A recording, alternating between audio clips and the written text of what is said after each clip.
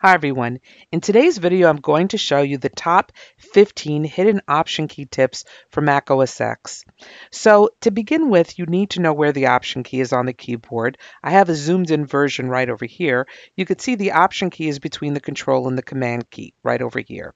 Now, in the bigger keyboard diagram, you can see the option key exists on this side as well as on this side over here. So you can use either one. It's the same one.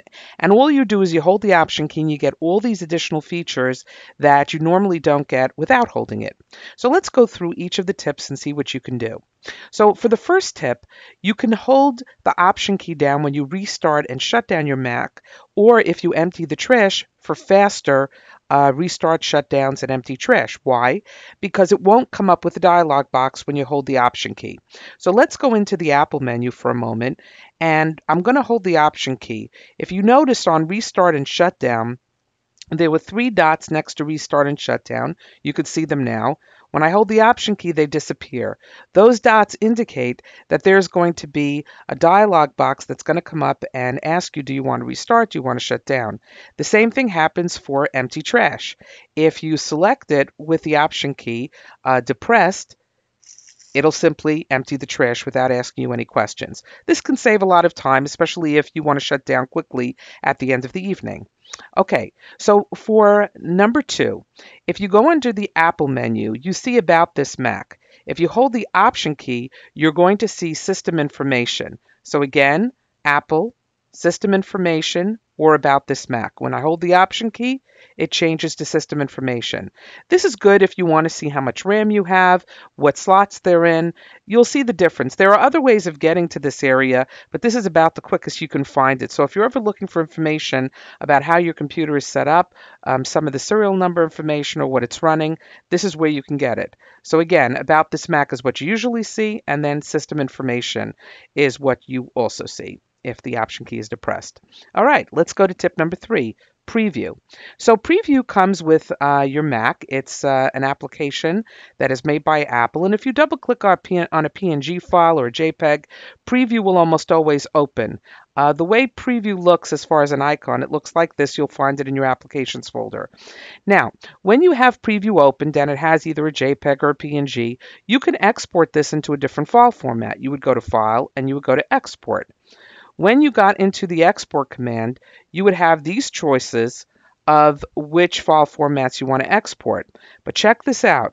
When you hold the option key, you suddenly get a whole bunch more. Some of them being Photoshop, a GIF, a PostScript,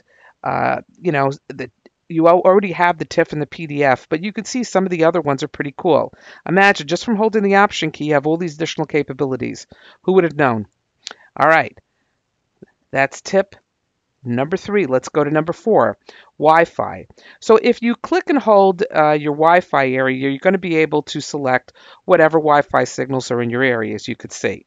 But if you hold the option key, you get this new area that's called Open Wireless Diagnostics. And when you open it up, if you actually go to the window key, don't hit continue, you have all these little options of looking up things for your Wi-Fi network. The one I use it for is I usually select scan, and this tells me over here in the lower right corner what are the best channels to be using on my Wi-Fi signal in the room. Once I know it's channel 1 or 2 or channel 40 or 44, I can then go to my router and adjust the channels that the Wi-Fi signal is submitting, and that would give me better Wi-Fi reception, especially in an apartment building or in a busy neighborhood where there's a lot of signals going on. Okay, so that's Wi-Fi.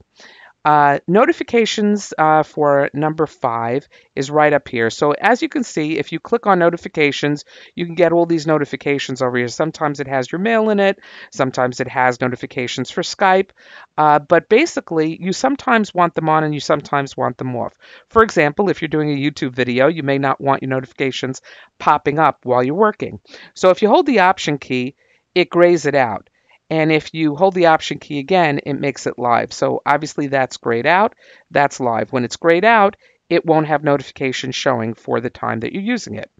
All right, number 6. Safari. So Safari has quite a lot of little tips and tricks that you can use the Option key for. So let's open up Safari and let's open up 3 windows. I have a Google window here and an Apple window.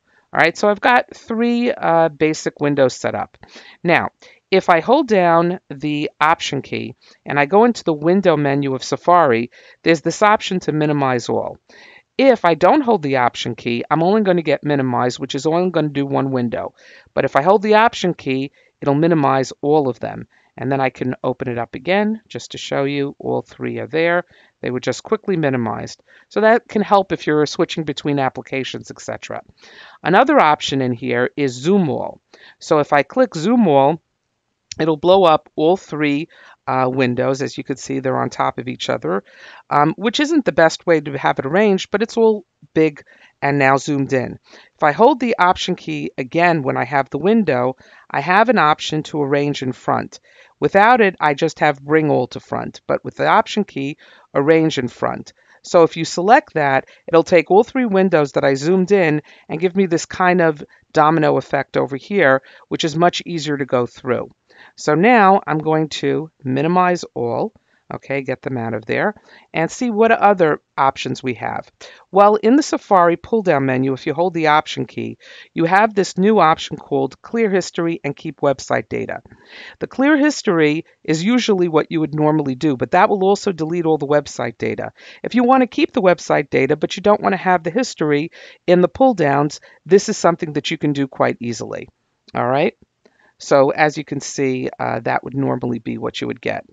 All right, so we did minimize all, zoom all, arrange in front, quit and keep windows. So that's an interesting thing. Let's open up the all 3 that we had. So we had an Apple window, a Google window, and a TextServe window. Okay, so we have all 3 windows open, as you can see. Now normally, when you go to Safari, if you quit Safari, you don't have this quit and keep windows, as you can see right here. Here's quit Safari and here's quit and keep windows. Let's select that and see what happens. Okay, so I quit Safari and I had 3 windows open. Now I'm going to reopen up Safari and all 3 windows that I had should be there. So let's see if it does that. Here's window 1, there's window 2, and there is window 3. So all 3 windows that I originally had open saved it into the memory, and when I reopened it later on, all those 3 windows reopened. It can be very helpful if you want to quit out of Safari and restart your computer the next morning and pick up where you left off. Pretty cool. In the File menu, you also have Close Other Tabs command. So let me show you what that means. If you have these 3 Safari windows open, and you go to the window area, you can merge all the windows. That's not a feature of Option, but you can merge them. This would bring all 3 windows into tabs, as you could see. Now, if I'm in the Apple window and I really don't want the others, I then can go over to the File menu and hold the Option key, and I can select Close All Windows, Close Window, Close Other Tabs. Okay, as you can see, that one is only coming up when I'm holding the Option key. What that does is it keeps the main window and it gets rid of the other tabs, and that actually closes it out. All right, so that's Safari for you. There's one other Safari feature that's kind of cool. It's Command Option F. So let's say, for example, you're in this window and now you want to surf to go to another area of the web. So if you do, what was that? Command Option F. Command Option F. It automatically picks your web address, as you could see, and you could start typing apple.com. And let's say go there if that's where you want to. All right, so that's again Command, Option, and F for find. Okay, well that does it for Safari. Let's see what the next tip is, number 7. Option plus Command and Escape to force quit. So let's say you have a bunch of applications running, and there's one application that stopped working and you need to force quit it. Holding the Option, Command, and the Escape key brings up this window. And by selecting any of these, you can click Force Quit. Really helpful. I probably use that more than any of the others. Okay, so there's also another option that you can open dock items that are open up on the screen by holding the Option key. So these top 15 hidden tips I've wrote in stickies, and I'm going to hold the Option key and click on stickies. Now, as you could see, it closed it, but it just collapsed it. If I hit the Option key again, it pops right back up. So I didn't really lose it, I just collapsed it. And that could be very helpful. So opening and closing it just simply by clicking on anything in the dock and holding the Option key will bring it open and closed. All right, so the scroll bars right and nested folders you can also use with the Option key. Let me show you what I mean. So here, for example, is my applications folder. If I open up the Adobe folder, you'll notice that there's additional folders here, but maybe I'm looking for something in one of the folders and I can't find it. If I hit the Option key when I'm opening the folder, I now have all the folders and the subfolders opening. And it does take a little bit of time. As you can see, there's about 1,000 items or 2,000 items in that folder, and it's going to keep going until it opens every single folder in that particular Adobe folder.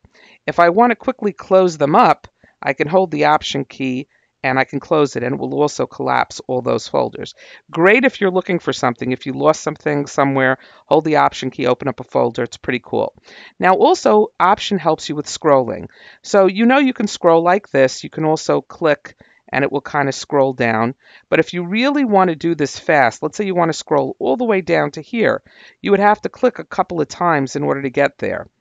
But if you just bring your mouse down here and you hold the Option key and you click, boom, it goes right down there. So that's very helpful in scrolling around and also opening up nested folders. All right, let's go to the next one. So now we're up to number 10, sound and brightness panes.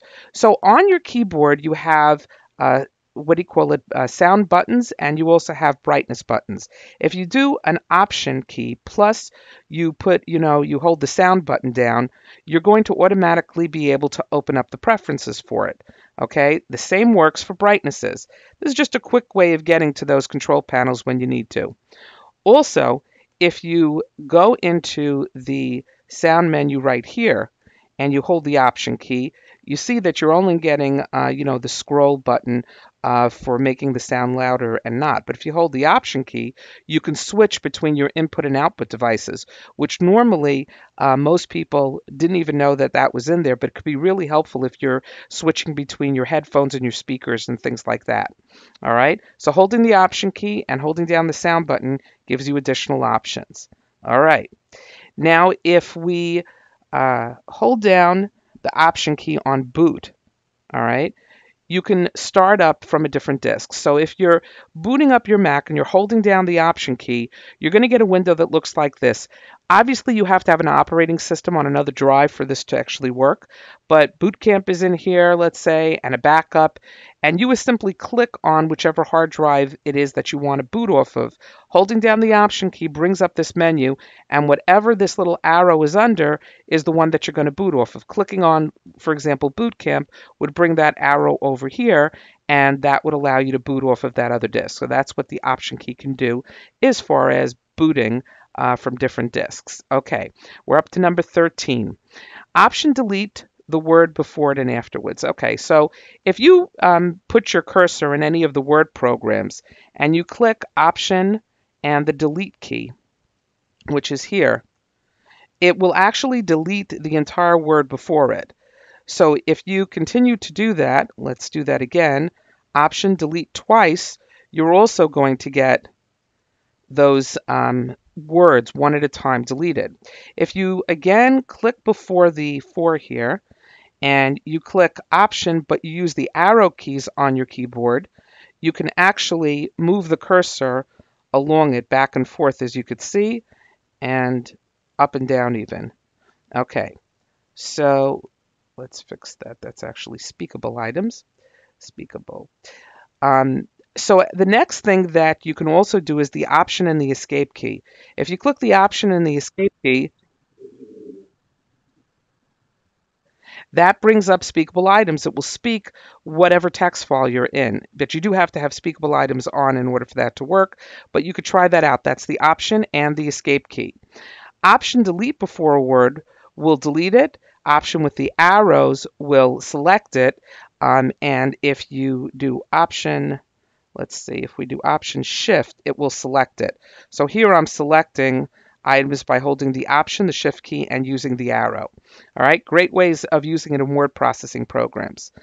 Option Command Space is a really good one also because it can search your computer. So if you need to find something on your computer, you click Option Command and Space. Easy because all three keys are together, and it will bring you up right to the search area, and you can search what you're looking for on your Mac. All right. And last but not least is your Option click on the desktop. This actually gets confused a lot by people because they think if they Option click, they're making an alias. But if you hold the Option key and you click and drag a file on your desktop, it will make a complete new copy. And as you can see, this copy has a 2 before it, and this one has a 3 because it's a full copy. It's not an alias. If I actually delete this one, which was the original, you'll see that this is a full working copy of the original. So there you go. The top 15 option key tips for Mac OS X. Hope you like this video. If you have any more tips out there that I didn't write up about that you use on a daily basis or a weekly basis, add them to the comments section. We'd all love to hear about them. And thanks for listening. And if you like the video, like it, and please subscribe to my channel for more Mac tips. Thanks for listening.